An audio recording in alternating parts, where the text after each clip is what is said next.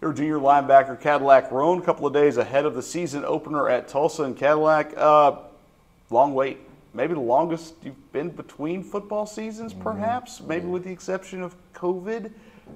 How eager is this team to get out there and hit someone not wearing purple and white?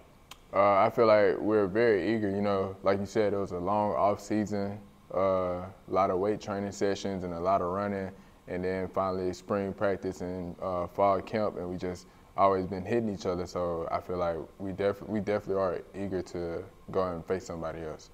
For you guys, it was a long wait, but it also was a lot of time to get to know this new coaching staff. That had to be a bonus to get to know those guys in a little bit longer time with a little bit more of a ramp up into the season.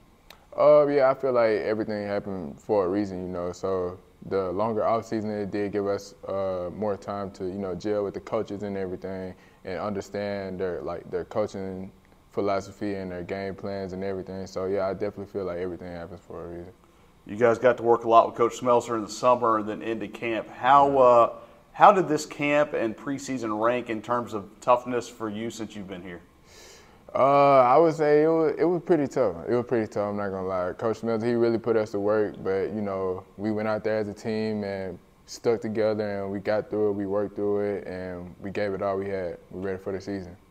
How did that affect going into camp, you know, being in shape? I mean, do you feel like you guys maybe were a little bit ahead of the curve because of that?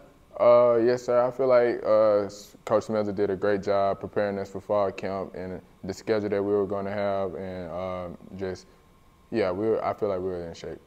Whole lot of new. You're doing something new. You're playing a new position. For you, I mean, how has that transition gone so far? Really, I've just been taking it day by day, thanking God for the opportunity to go out and play football. I'm taking it as like this is a new opportunity for me to prove I can be more physical and tackle better and just continue to work on my game. You ended up being a national statistical leader last year with forced fumbles per game. I mean, Charles Tillman had the peanut punch. Is there a fun little nickname if you pop one out there? No, the Rhone Rip, maybe. The Rhone Rip. No, I don't have a nickname, but I mean, I just go out there and I just love playing football and doing what I got to do for the team. For this team, what is the mood going into Thursday? I feel like it's excitement. You know, it's excitement in the air. You know, it's been a long time since we been strapped up and went against somebody else, and I feel like everybody's just like anxious and eager to get out there and play football. Cadillac, thanks for your time. No problem.